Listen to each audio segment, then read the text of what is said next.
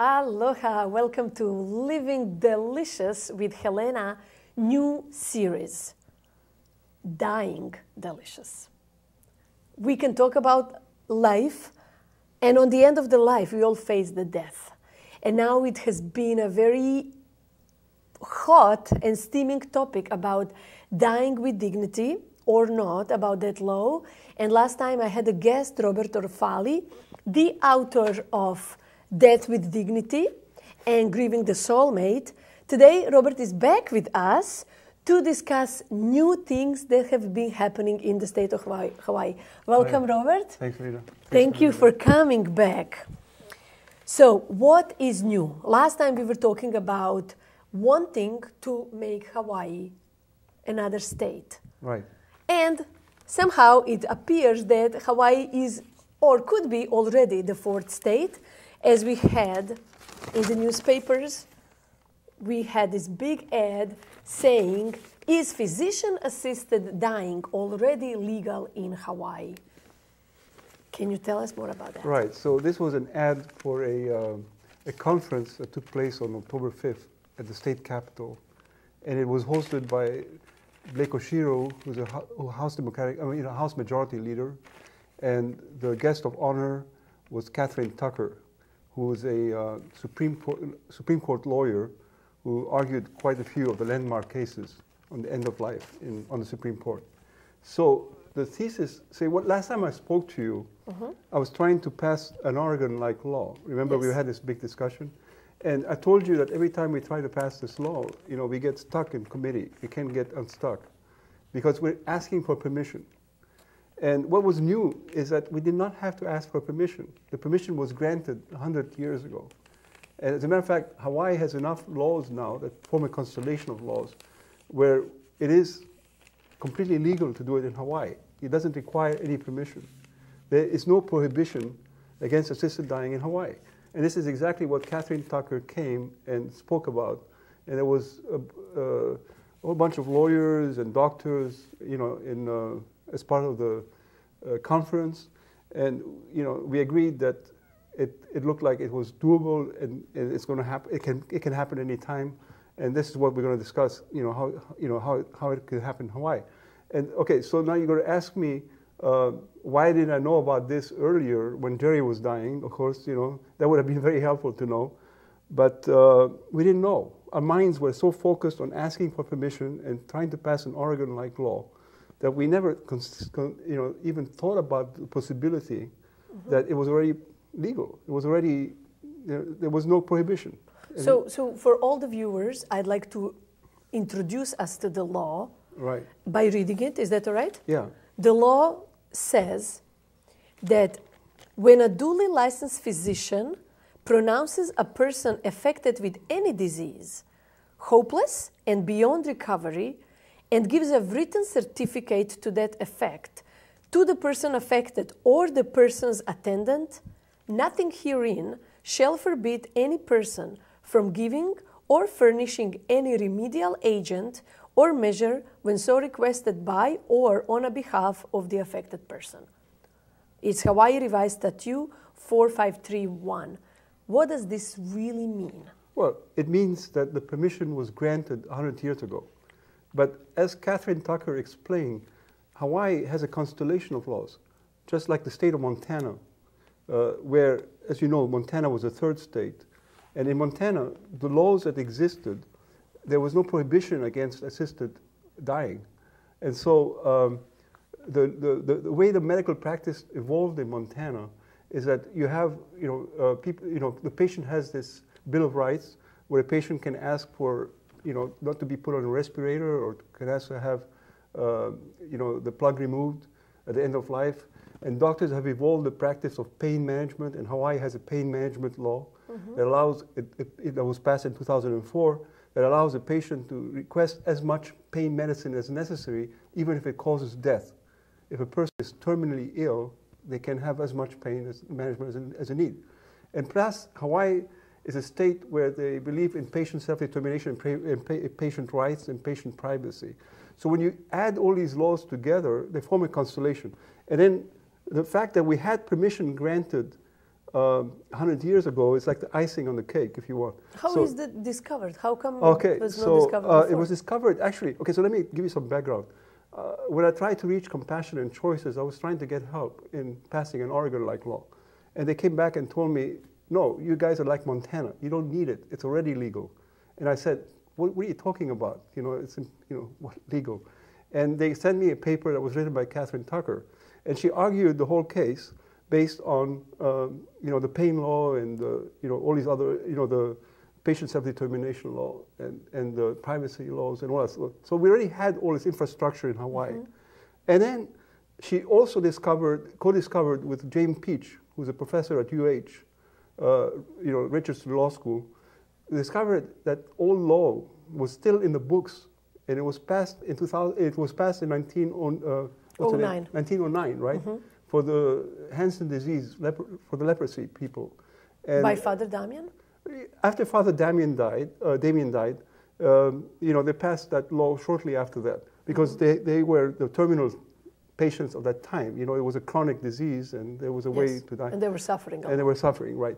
And so basically, so Catherine said that this entire constellation makes Hawaii even stronger than Montana, where she just finished passing that law. Because Montana did not have anything like the 1909 law mm-hmm. that grants permission, in addition to the fact that there's no prohibition. Hawaii has everything as Montana plus this one. Right. And so unlike a state like New York, where assisted dying is prohibited, mm-hmm. Hawaii has no, the penal law of Hawaii, the criminal law of Hawaii, has no penalty against assisted dying, assisted suicide, if you want. We don't call it suicide, by the way. That's what I exactly wanted to say, because your opponents call it physician-assisted suicide. Okay, so that's the problem. If you call what we're doing assisted suicide, then when you pull the plug, it's also, suicide or murder. Or when you're giving somebody terminal sedation or palliative sedation at the end of their life, then you're killing them. But nobody ever says that the physician is killing the patient because the medical practice has evolved. But those patients are probably in coma or unconscious. No, they're not. They're just sitting there dying. They're sitting there and talking. They're talking, but when their pain gets to a certain level, they sedate them into unconsciousness because that's the only way to deal. Remember, we talked about that last time. And you still didn't convince me. But it's the only way to deal. Like, okay, a person comes in with a third-degree burn. What do you do with them? You sedate them to the point of unconsciousness until you can figure out what to do with them. Well, if you have a dying patient, then you sedate them and they never wake up again. You put them into a state of oblivion and they die. So somebody is doing that. That's a doctor. The doctor decides when to sedate the patient. Well, in the case of assisted dying, the doctor gives you a prescription, but he's not necessarily there when you take it, and the patient can decide whether they want to take the prescription or not. Mm-hmm. If they decide to take the prescription, they are self-sedating. As opposed to having a doctor sedate them, they're self-sedating. In other words, it's a suicide because they are freshly conscious and aware. Look, Supreme Court Justice John Paul Stevens says, in the case of a dying patient, the choice is not whether to live or die. The choice is only how to die. Mm-hmm. Because they already have a death sentence. They're already dying. Okay? So it's just a matter of picking the timing. In the United States today, out of 2.5 million deaths, 2 million of them, that means 4 out of 5 deaths, are medically assisted. Life is being shortened at the end. Whether you pull the plug. What are the ways of medical assistance? By refusing treatment, pulling the plug, pulling the respirator, pulling the dialysis machine, or in the hospices by terminal sedation or palliative sedation, where they give you basically they sedate you and then they discontinue hydration. So which one of those is causing the most suffering? Which one is the easiest for a patient? It depends on your situation, but okay, pulling the plug is easier for everybody because you're already attached to something. So it's just a matter of pulling the plug. Of course, nobody calls it suicide because the patient requested through, like I said last time, through an advance directive. Mm-hmm. Okay, so you can't call that suicide, or you don't call it murder. So we shouldn't use terms like suicide and murder and. So why is that word then used? Because it still comes back from the old, religious prohibition against suicide that was in the books for hundreds of years, and now suicide is legal all through the U.S. and in the Western world, But assisted suicide is not legal in certain places, not in Hawaii. Hawaii, it's totally legal. But like New York, for example, assisted suicide is not legal. But in Hawaii, there's no prohibition against assisted suicide, but there's a prohibition against causing a suicide. And causing a suicide is not the same as assisting in a suicide. Yes. Okay, so especially to a terminally ill patient. Exactly. So a terminally ill patient has already decided that they want the medicine. They already, it's willing. They're doing it willingly. They're competent. Two doctors have seen them, determined that they were competent. The patient repeatedly asked for the medicine. At that point, the patient is totally aware of what they're doing. The doctor is out of the picture, other than providing the prescription. So for many of these patients, the prescription is a form of insurance in case things go wrong. Do they take it? Like in Oregon, half of them don't take it. They have it by themselves, but they still don't take it. In case things go wrong. This is what happened to Jerry, my wife Jerry. She did not necessarily want to take it. She was hoping just to go naturally. But in case things went wrong, like the pain got completely out of control, or she couldn't breathe, then she wanted to have that prescription as a form of insurance, just in case. Like any other insurance, you hope not to use it, but you want it just in case. Just like with your dog. You want your dog to die peacefully, but if it's a lot of pain, you euthanize your dog. So for patients, a lot of patients, just asking for that prescription is a very palliative thing. It gives them peace of mind. It relieves their terminal anxiety. And paradoxically, some of them even live longer, just the fact that they have that prescription. Oh, really? Yeah, because they re-engage life, they start eating again, they feel less anxious. See, one of the things that was I'm not waiting for death, I can choose it. Well, yeah, exactly. One of the things that was worrying Jerry and myself was this anxiety that proceeds. It's a cancer patient, and the cancer can go in any direction, and you don't know which organ is going to be affected. You don't know which tumor is going to hit against which nerve, or which, if your bones start to go. So a terminal patient likes to have some form of insurance. It doesn't mean they're going to take it, but it just means that given how bad the system is, in terms of how much pain there is at the end, even in the best of hospices, 25% of the patients in the last 10 days of their lives have intractable pain, and another quarter of them can breathe. Where do you get those statistics from? In my book. Check them. Where do you get the statistics? They all come from primary sources. So everything in my book is, primary sources. There's 15 pages of references. Because I really want to get to the bottom of this, and I want to interview the other side. Sure. And so just time to read my book too. Exactly. I'm thinking, are we coming with the same statistics? Right. And I'll tell you which page to show them when you get a chance. Okay, I want to know if they have. Okay. Because now there will be on December 8th, there will be a conference. The title of the conference is Physician Assisted Living. Right. And you call it, you are pro physician assisted dying. And the conference is, let's see, the whole structure, but the conference is pro physician assisted living. In your opinion, what is the difference? It's an oxymoron. What does it mean, physician assisted living? Prolonging the life, doesn't We're talking about death with dignity here. We're not talking about life. We're talking about what to do about a dying patient. Okay, the dying patient doesn't have a choice. The choice is how to die. So are we trying to elongate their life forever by putting them on respirators, intubation? Are we trying to shorten it? Are we trying to make it, the suffering, to be less at the end? I mean, what are we talking about? Shortening life by a couple of days. And that happens every day in our intensive care units, in our hospices. So I don't understand what they're trying to make a point by playing with words. Will you be there? No, I'm not going to, well, maybe I'll be there, but it doesn't make a big difference. If you want, you can see their argument today. Okay, I've seen in today's paper, today's November 30th, there is a paper. The big article says difficult death decisions. So the opposing side of yours says, be aware of activists' false argument that an old Hawaii law allows assisted suicide. It does not. Great. So look at the two side-by-side op-eds. This is our lawyer, a U.S. Supreme Court lawyer who specializes in end of life for the last 25 years, has done landmark case after landmark case, and this is their lawyer. So what does their lawyer come up with? The fact that he's talking about our press release came out too early, great, and then it goes on and on. He doesn't have anything to say about the law except for one thing. He quibbles with that one word, remedial. Remedial, yes. What does remedial mean? So if you look at Webster's dictionary, remedial means either curative or providing relief. Well, obviously, a patient who is terminal and has no hope, hopeless according to that thing, you can't cure that person. So basically, it means providing relief, which is exactly what hospices do today.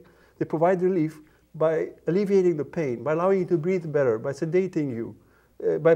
So that's what you do at the end. You manage the pain to relief. So since this is what, by the way, this is what is called palliative care today. So the whole idea of palliative care is that you can't cure the patient, but you can manage their symptoms and make them more comfortable at the end. You understand? Yes. So that's what the whole discussion is. Not to die in agony. So it has 2 points: the timing of our press release, and the second point is quibbling over the word remedial.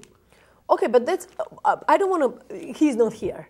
If he would be here, I would love to see the panel discussion. Absolutely. I would love to see it. Now we have you, and we have viewers who, all of us would die. So we have to see this. I'm wondering, because they said in the subtitle, be aware of the activists' fall. Okay, so why don't you read the rest of the article? I cannot read the whole article of the show. But the question is, do you think that because of that they would try to repeal the 1909 law? Oh, that's another question. That's a good question. So yes, of course I expect them to do that. You know, it's starting. It's happening in Hawaii right now. As part of our conference there, Dr. Nathanson, who founded Hospice Hawaii, which is the oldest hospice in Hawaii, he's the founder. Yeah, Dr. Robert Nathanson stood up and said, I'm willing, I kept my license because in case a day like today would have arrived, I would be wanting to participate and help dying patients. And he got a standing ovation from the audience. So we have a doctor who's ready to go. We have a whole group of doctors. You know, there's a whole panel of doctors now that are involved. Some of them are oncologists. And then we have patients that are going to be in touch with the doctors through Compassionate Choices Hawaii, a new organization that formed on the island. With the same people that helped in Oregon now formed, you know, a group in Hawaii, but they bring in incredible amount of knowledge. You know, like a hotline where patients can call and get directed through all the steps, you know, where they can get them in touch with hospice, where they can get them in touch with the right doctors, where they can, you know, sort of work them through my question was, do you think they would repeal the law? Oh, yes. Okay. That was the question. They will try to repeal the law, but this is an election year. And now let me remind you what we said last time. It's a lot harder to ask for permission than to defend an existing right. We have already the right to do this. So we're defending a right, and when you have 71% of the population, 71, for, and 17 against, trust me, it's a lot harder to pass a law that is completely unpopular during an election year, you know, than to defend a law that is highly popular. In other words, 71% of the Hawaiian public wants it, okay? However... Now, wait a second. So the politicians will have to listen to their public for once. Yes. Number two, let's go back. Let's go back again. First, you have to get through the health committee. Then you have the judicial committee. Then you have to get through the Senate and House floors where you have the debate. And then finally, you have to get to the governor, okay? And the governor has to sign the bill. Now, why don't you notice who else was on my panel? The head of the Democratic Party of Hawaii was on the panel. But wait, the same thing was going on a few years ago. When what? For the last elections. So a few years ago... it still didn't pass. A few years ago, in the House, if I remind you correctly, it was 30 to 20. It means 30 were for and 20 against. It failed in the Senate. So these people have to get it passed in both the House and the Senate and make sure the governor doesn't veto it. Okay? Okay, the question is, my real question is, if so many people are for and were for before and it didn't pass, there must be a reason for it.